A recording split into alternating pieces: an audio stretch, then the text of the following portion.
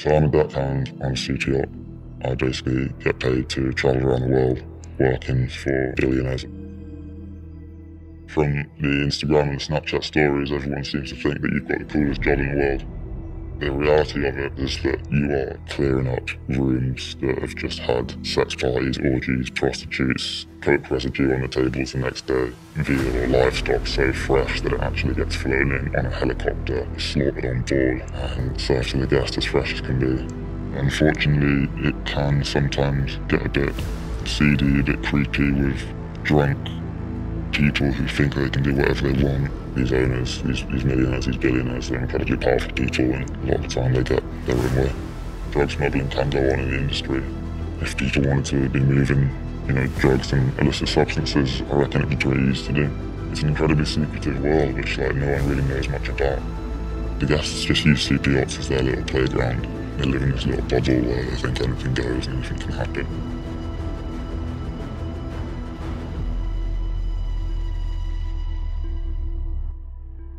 First of all, a deckhand does not by any means get paid to travel the world.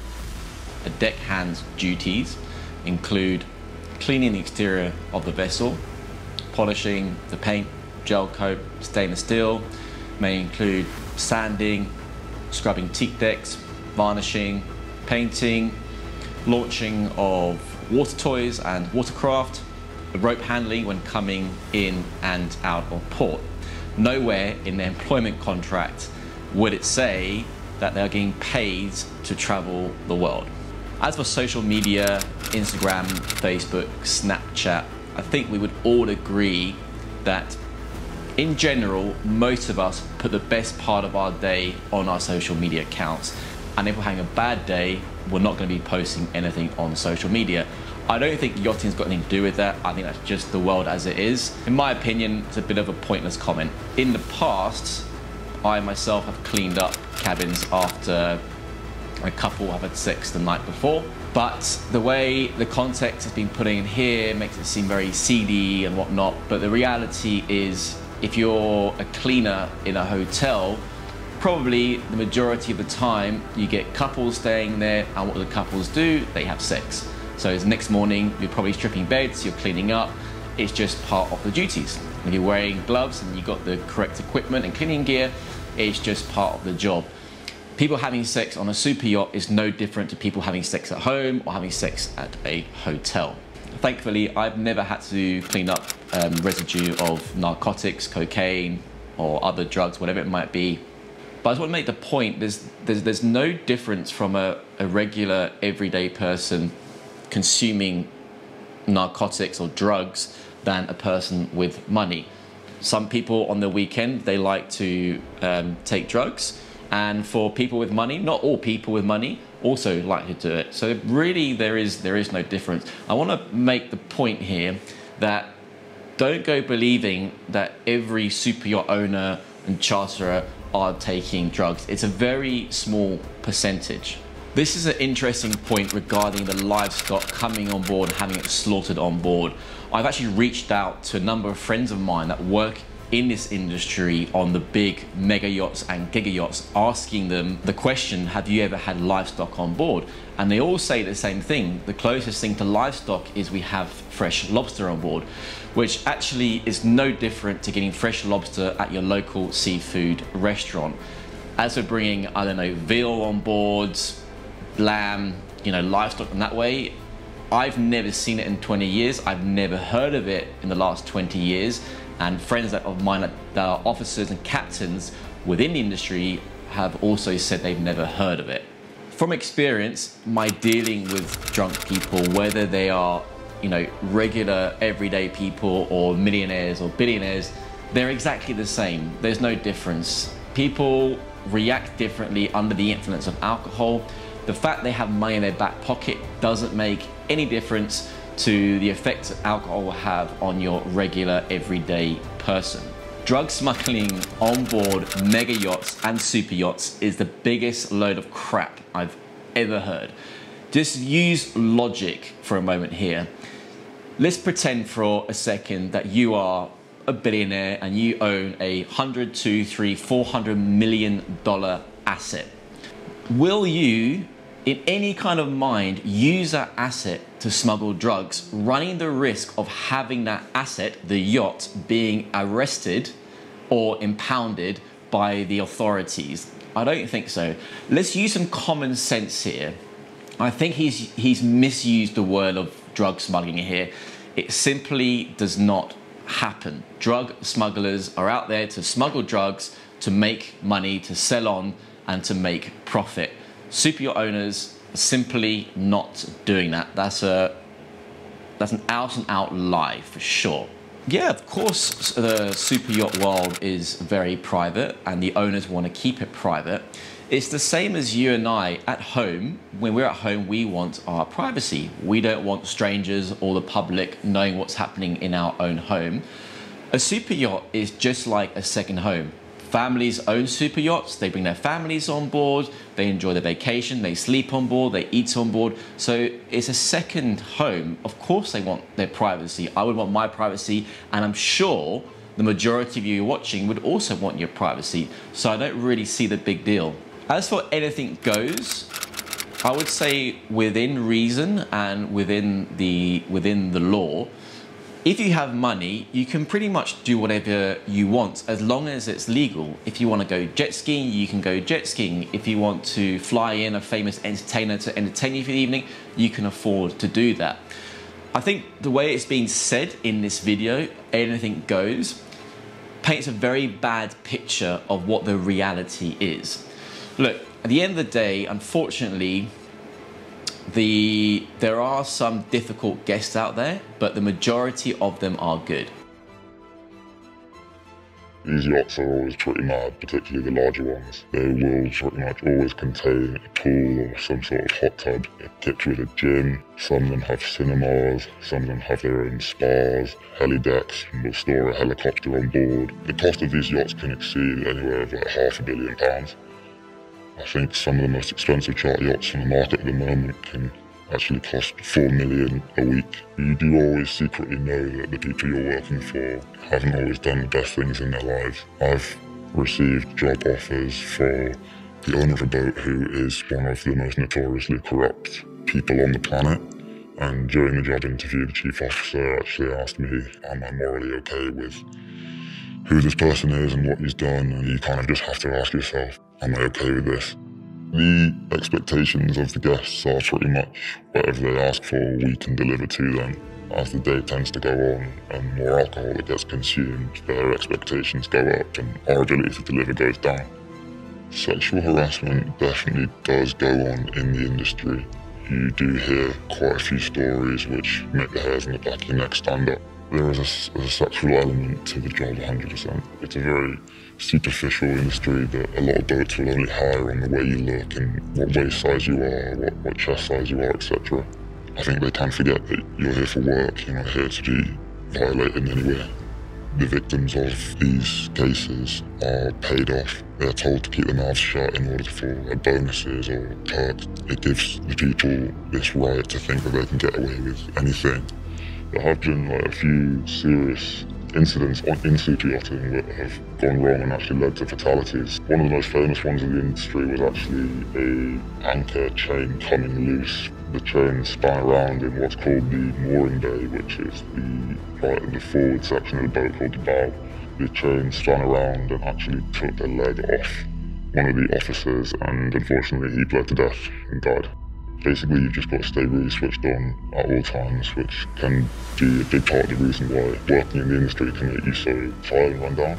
I did a pretty long stint working on a charter boat. It was nearly 130 days of season, back-to-back charters, and within that time we only had one day off. At the end of that, when I actually left that boat, I felt like I was ready to leave the industry because it was just killing me, essentially. You can burn out really quickly, and you can look at guys who are, they've been in yachting for 10 years or so and they look pretty weathered. Their skin's destroyed by the sun. The lack of sleep has just fucked them over, and it can really have quite a physical effect on your body, and it's pretty visible. The reason that we're so busy is because obviously we only have a certain number of crew cabins on board. You're always in a cabin of 2, if not 4 on some bigger boats, if not 6 on some super large ones. Cabin fever is definitely a real thing. You can feel cooped up like a caged animal sometimes, and personal space becomes a serious issue. Working in yachting definitely teaches you a lot of mental fortitude. You know, you work very long hours with little rest, and that teaches you like how to be resilient and just kind of like push on through. Obviously there are some negative effects on your mental health. I don't really understand the mindset of a billionaire, but when a lot of money is involved, it changes people, and I think it always brings out the worst in a lot of people's personalities. As for sexual harassment, yes, it does happen in the super yacht industry. However, it does unfortunately happen in every other industry on this planet. It does happen, and it always tends to happen when people have been drinking. Very rarely does it happen from experience when people are their normal selves and aren't under the influence of alcohol. Alcohol brings out a different version of yourself. And it doesn't matter if you're a millionaire or a billionaire, sexual harassment happens in all walks of life, unfortunately.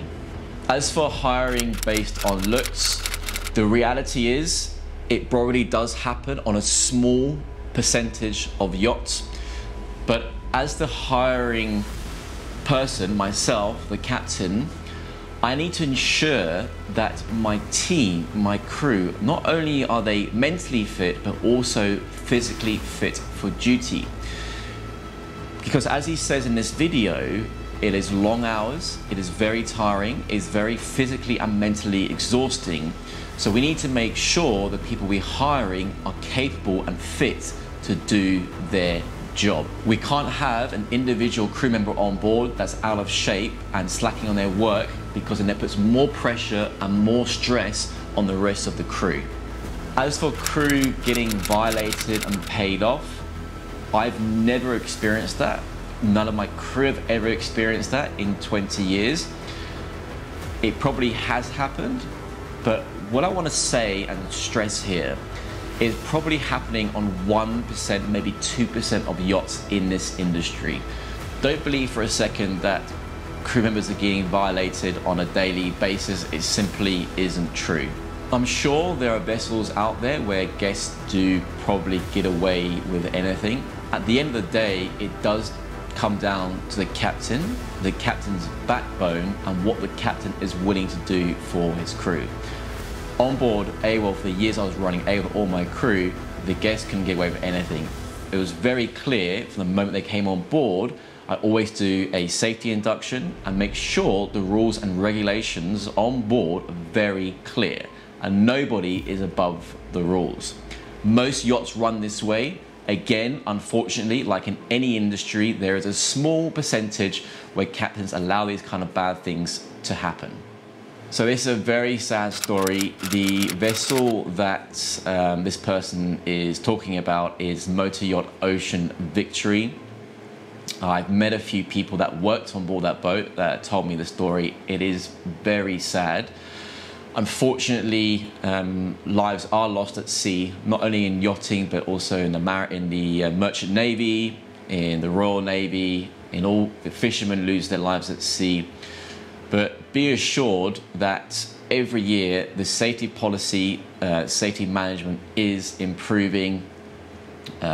Crew do come first when it comes to the safety through what's called ISM, International Safety Management, and the MLC, which is the Maritime and Labour Convention, which all commercial yachts must comply by, and they get audited and checked every year by flag state, by class, and by their internal management. As for working back-to-back charters with no days off, yes, it is true. However, it is not a surprise to any of the crew members. For all crew joining yachts, the captain, myself, will, during the interview process when hiring, will say, we are working back-to-back charters. There are no days off for the entirety of the summer. And in return, they are earning very good tips, very good money. And yes, they are working long hours, but it's not a surprise. People sign the contract knowing what is expected of them. We don't hide anything. It's the reality. You have a choice. But don't go thinking it's kind of slave labor. It's not, because at the end of the week, they could be earning 1, 2, 3, 4, 5,000 euros in a week's charter.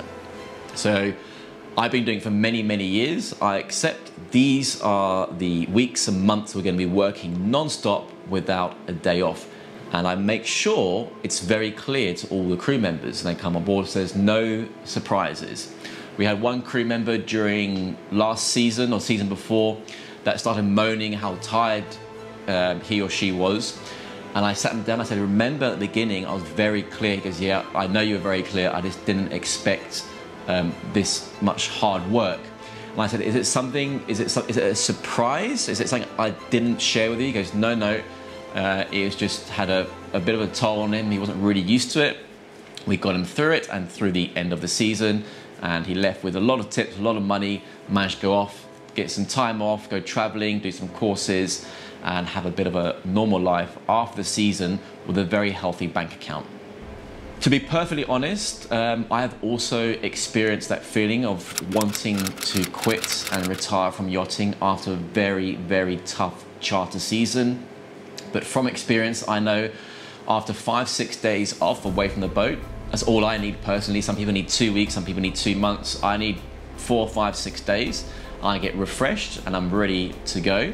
So after most seasons when it's pretty tough, you get very worn out, tired, ready to quit, but have a break, and then you'll be eager to get back on board and to look forward to the next charter season. Well, I've been yachting for almost 20 years. I'm 35 now. I started when I was 16. How do I look? I think I look okay. The crew members and captains that do look rough tend to be the ones that have an unhealthy lifestyle, drink too much alcohol, don't keep fit, don't have a good diet, and like in any walk of life, if that's your lifestyle, you're obviously going to look very run down. I think I look okay for my age, considering I've been in business for 20 years. Of course, you are on board these yachts, you're out in the Mediterranean sun or Caribbean sun for day after day after day after day. Yachts do provide protection for all crew, okay? We provide caps, hats, long sleeve shirts, sunscreen of all different factors, 30, 40, 50, 60.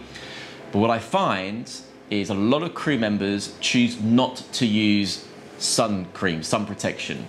And that, over a long period of time, is gonna ruin your skin. So it's their choice. Nothing to do with the yacht, it's their choice to either apply it or not, to use a cap or not. And more importantly, when you're working aboard these yachts, have good quality sunglasses. You're always busy because that is the job.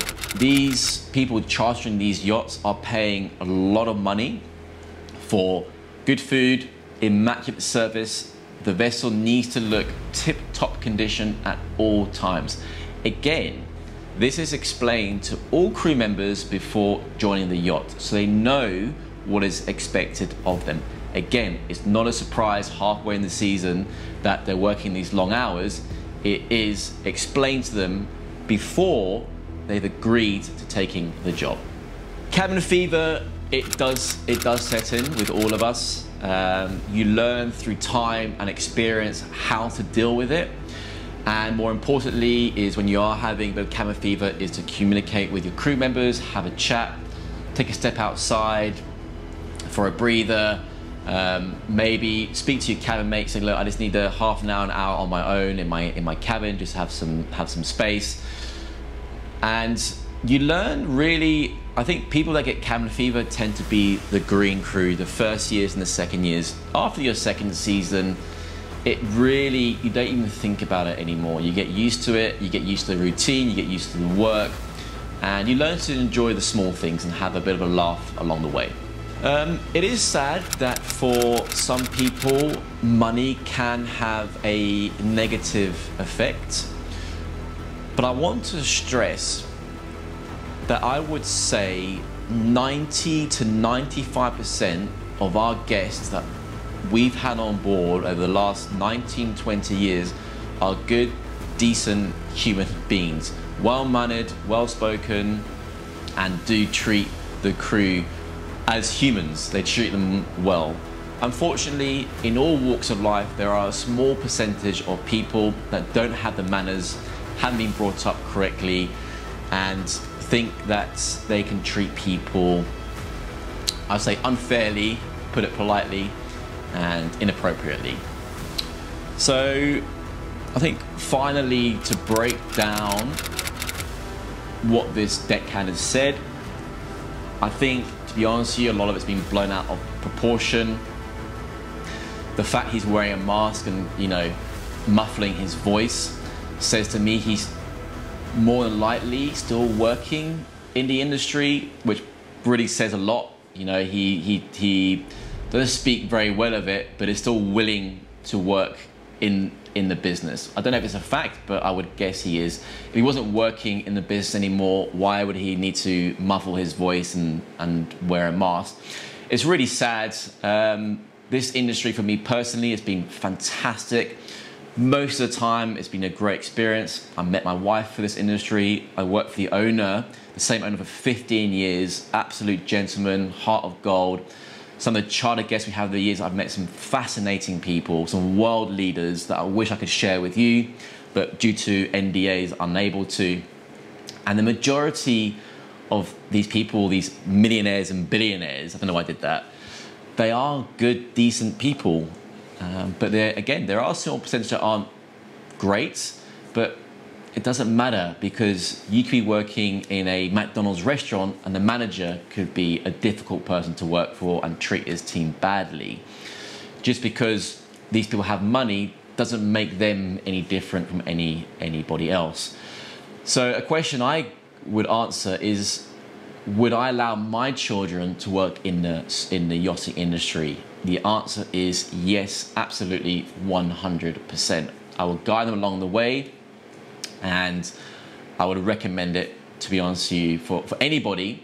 But saying that, the industry isn't for everybody. You know, you need to be determined, you need to be disciplined, hardworking, and willing to put in the hours and have a good team mentality. That's been my breakdown of this Vice video. It's pretty clear how I feel about it. I do hope you enjoy this video. A thumbs up will be much appreciated.